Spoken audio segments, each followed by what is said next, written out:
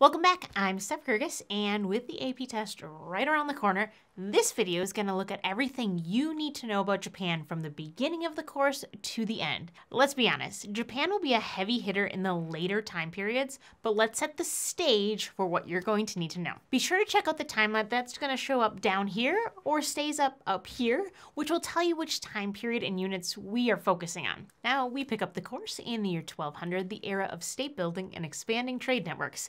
And Japan is just shifting out of the Heian period, which shared a lot of influence from neighboring China and Korea with an imperial court, an emperor, and a focus on literary and scholarly traditions during the Heian period.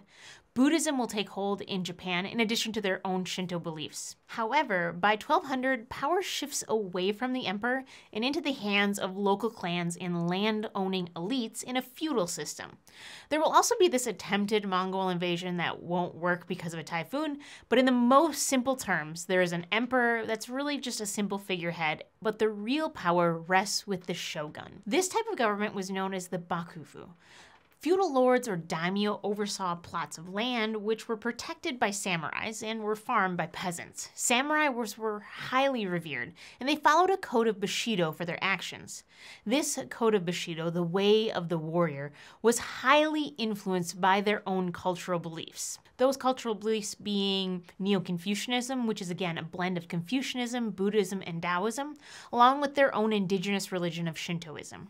Now, this period involved warring clans, and there was really no centralized rule by an emperor. This decentralized feudal system will bring us into the next period of our course, the years of 1450 to 1750, the era of large land-based empires and these new maritime empires. Japan will be one of the states that experience a major shift during this time, but not really until like 1600. This is when Tokugawa shogunate was established, and Tokugawa Ieyasu, he will be determined to really just check the power of these local lords, these daimyo. He claimed ownership of all the lands in Japan and instituted a strict social order based on the social roles of the samurai, the farmer, the artisan, the merchant. Now, movement between the classes was forbidden, and while he wasn't the emperor, he sure acted a lot like one. Now, the capital was moved to Edo, or modern-day Tokyo, which marked the beginning of this period of history known as the Edo period. Tokugawa Iemitsu, a later shogun, began to require the daimyo to live in the capital city of Edo every other year. This was known as alternate attendance. Daimyo would then live several months each year in Edo. Now, when the daimyo would return to their land, their family would remain in Edo, which feels a little bit like a hostage situation to ensure that the daimyo stays in line and kind of keeps away from the business of feuding. Something else Japan did that was similar to China during this time was become more isolated. Remember that this is the era where European nations are exploring and discovering new places. Now, there was this huge desire for Asian goods, and Europeans were trying to find shortcuts to get to those markets with their maritime empires. The Portuguese, the Dutch, the Spanish, the British, the French are all involved in some fashion in the Indian Ocean, and Japan was not having it. As Europeans were pushing conversion to the Catholic beliefs that they were sharing along with their unfair trading practices, Japan just shifted into this isolated state and this extreme opposition to Western culture in Japan. The national seclusion policy of 1635 prohibited any Europeans from traveling to Japan, outlawed Christianity, and prohibited Japanese from traveling abroad. The only exception to this would be the limited trade with their nearby neighbors of the Chinese and the Dutch. But Japan would not stay isolated forever. And this new young country, known as the United States, would show up on the scene. As we shift into the next time period of 1750 to 1900, we find the Industrial Revolution catching steam. See what I did there? Catching steam. I'm so lame sometimes, I'm not gonna lie. Which led to Western imperialism impacting most of the world, including Japan. And this is where Japan starts getting a lot more attention in the AP World course and exam description. In the case of imperialism, the imperialist power here was the United States. And in 1853, Commodore Matthew Perry from the United States Navy arrived with 4 giant steamships with these advanced weapons equipping the ships. As the United States was aware of how China was more open to trade after the Opium Wars, What an interesting idea. And with the newly acquired lands in California, the United States would have a steady stream of maritime traffic between the West Coast and Asia, adding this desire for some friendly, diplomatic relations in the region, and just in case there might be some shipwrecks and a place that they could maybe resupply their ships, they really wanted to be friends. This is more of a bully situation, though, where the US forcefully declares their desire to be friends. Plus, they were looking for more places to sell their goods and wanted access to their markets. So Matthew Perry came showing off their advanced guns and technology that they were, willing to use to become friends with Japan, along with the presents for the emperor that they brought along, including this model steamship locomotive, a telescope, a telegraph, and a variety of wines and liquors from the West, along with a letter saying that they should open their ports to the United States. I cannot wink. I feel like that was a good one. Should I be over the top? The Americans. Now, the Japanese eventually agreed, under duress, to Perry's demands, and they signed the Treaty of Kanagawa in 1854. So, as a reminder, just another time within this time period of 1750 to 1900 where Western countries were being imperialistic. Now, partially due to these events, there continued to be a decline in the Tokugawa shogun, who ruled Japan in this feudal period, and power shifted back to the emperor. This is known as the Meiji Restoration, or the restoring of the emperor. During the Meiji Restoration, there was a variety of reforms that shifted Japan away from this simplistic agricultural decentralized state into a powerful one. But how did they accomplish that? Well, first, feudal lords were asked to give up their domains, and within 1 year of the request, they claimed all those lands and they legally abolished and transferred all of it to the Meiji Unified Central State. The Meiji also tied the idea of the emperor and tied it back to their Shinto beliefs. Legitimizing rule by religious ideas, anyone? Because that's what's happening here. And they went so far as to replace Buddhism as the national religion and reach back into legendary times where Shinto was more culturally Japanese.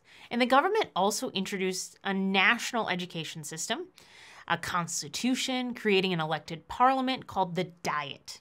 Most kids attended this free public school system for at least 6 years, which was controlled by the government. Students learned about mathematics and reading and also moral training, which really stressed the importance of their duty to the emperor and the country and their families. Additionally, Japan declared all social classes equal.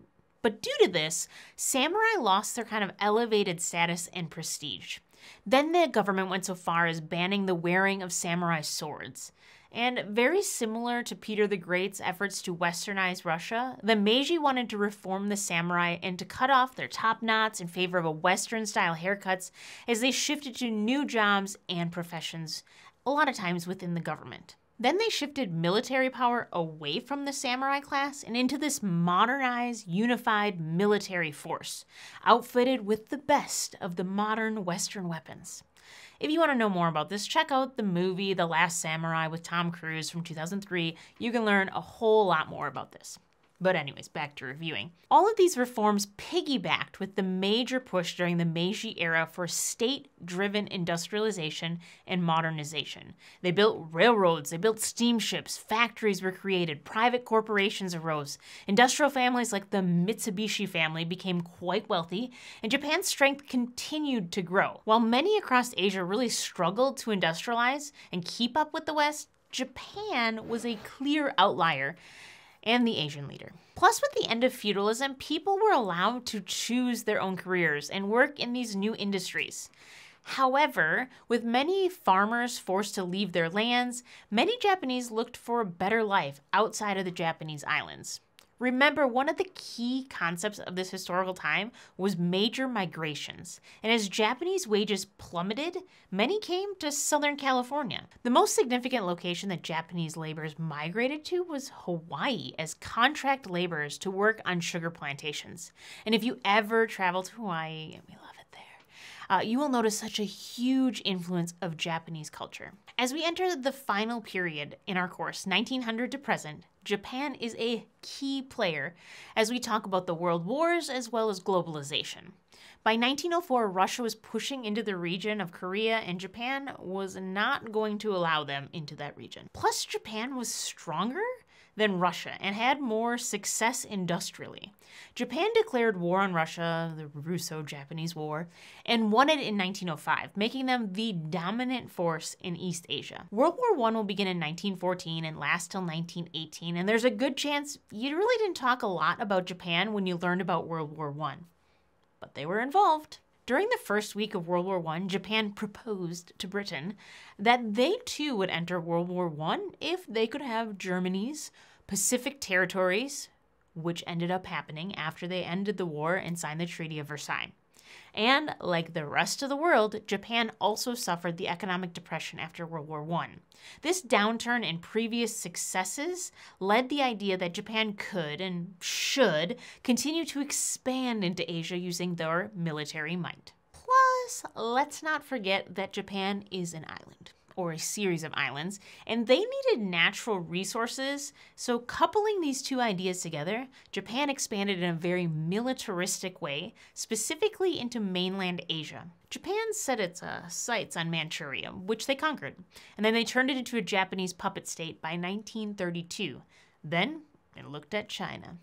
Now, Japan started an invasion of China in 1937, which technically is a couple years before World War II begins when Germany invades Poland in 1939. Plus, it marks this awful example of ethnic violence as the Japanese targeted Chinese people in what we learned about the Nanking Massacre.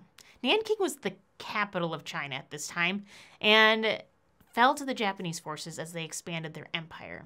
The Japanese generals then ordered the city of Nanking to be destroyed. Much of the city was burned, and the Japanese troops launched this campaign of atrocities against civilians, which purposeful targeting of civilians in war is always wrong. This is also known as the Rape of Nanking, as Japanese soldiers raped at least 20,000 women and girls of all ages. They also butchered an estimated 150,000 male war prisoners and massacred another 50,000 male civilians. When all is said and done, it is estimated that 300,000 Chinese were killed. In 1940, then Japan signed the Tripartite Pact with Germany and Italy as they formed the Axis powers. They advanced on areas in Indochina, which was colonized by the French, who were part of the Allies. This act caused the United States to freeze Japanese assets and embargo their oil. In order to replace embargoed resources and to establish their own economic sphere, the Greater East Asia Co-Prosperity Sphere, Japan doubled down on their expansionist efforts. Think of this as a Japanese semi-empire that focused on Pan-Asian ideals of freedom and independence from those Western colonial powers that had been in the region. On December 7, 1941, Japan bombed Pearl Harbor, which is on the island of Oahu, Hawaii. Japan's motivation for this surprise attack was driven by political goals of expansion, its scarcity of economic resources, and as a response to America's embargo policy. Japan believed it would devastate the Pacific Fleet and disrupt shipping lanes as they established the Greater East Asia Co-Prosperity Sphere. Japan was able to set up colonial holdings from really like western Alaska all the way down to the Solomon Islands. The US was able to reestablish their navy much quicker than the Japanese expected, and eventually turned the tide after the Battle of the Coral Sea and the Battle of Midway, which then they went on to this island-hopping strategy during World War II. Eventually, I'm sure in your class you learned about the devastating end to World War II, which introduced atomic weaponry, as these weapons were used on the cities of Hiroshima and Nagasaki. Japan's surrender was announced by Japanese Emperor Hirohito on August 15th, and they formally signed on September 2nd, 1945, marking the end of World War II. Allied forces, led by the United States, then occupied Japan as they were disarmed, its empire dismantled, and the empire really shifted to a democracy. Women gained the right to vote in 1945, too. There were years of reconstruction to recover from the damages of the air raids and the nuclear fallout. By the 1950s, a former enemy became a Western ally. Japan began to find its economic footing as a manufacturer of consumer devices and electronics and automobiles.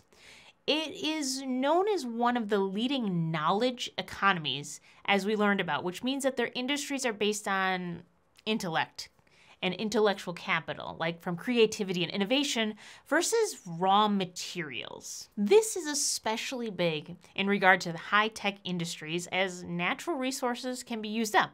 However, there's limitless resources if you're focusing on innovation and our capacity as humans. So for an island with limited resources, Japan has excelled today as a knowledge economy.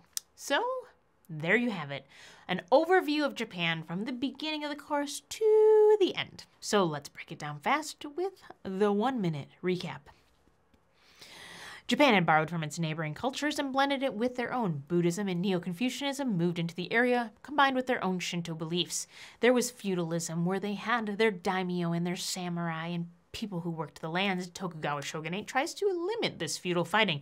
Also, too many Europeans are coming to Japan, bringing all their Christianity and all their unfair trading practices. Japan decides to isolate and only talks to really the Dutch and the Chinese, until the United States comes along with Matthew Perry and tries to make friends with them by opening their ports. They agree. Actually, they successfully industrialize. They get super strong, and then they become imperialists themselves. They fight against the Germans in World War I so they can get more colonies, and like everyone else, they struggle during the Great Depression. This leads for them to become more imperialists themselves. They attack Manchuria. They attack the Chinese.